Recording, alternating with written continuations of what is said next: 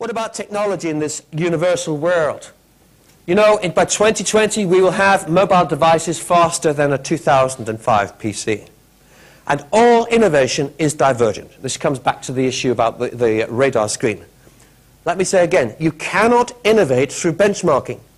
Benchmarking is a way to oblivion. All you do is become identical to everyone else on price and quality. So how do you have a competitive advantage? Every competitive advantage happens not from convergence, but from divergence. It happens from the outer edge of the radar screen where no one else is looking. And yes, I know we can think about some crazy ways that technology might innovate for the future, and some of them might seem laughable to you, but we will find new ways to use just about anything. Okay. Oh, what about the brain and IT? I'm interested in bio-digital worlds. We have not only the capacity, I think, in the future to produce a camera with the resolution of the human eye. By the way, it could be a bio camera. One of the things, we already have the capacity to regrow retinal cells at the back of the eye of someone who's gone blind. And these cells automatically connect to the optic nerve so an animal can see again. Astonishing. Now I'm talking about something else. I'm talking about the fusion of digital and bio worlds. I'm talking about these brain cells, which you can see here, growing on the surface of a computer chip.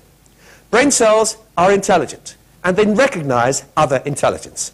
And brain cells automatically connect to computer chips. They need no teaching, they just do it.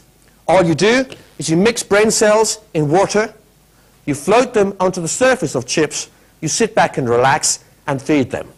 And if you do that, you will find quite soon that electrical signals start to be picked up by the chips. The brain cells connect not only to the chips, but they also start to put out feelers to each other. They connect to each other, they connect to the chip. You get a biodigital device. I'm telling you history, my friends. You tell me the future. These devices have been grown for the last 5 to 10 years. So could we have a human brain that can go online? This is history. We already did it in animals. We have rats and mice that can think electrically. They produce currents and thoughts which go from one mouse to another. The mouse says, I'm thirsty, and a signal electronically goes to another mouse in another laboratory saying, please, can you give me a drink?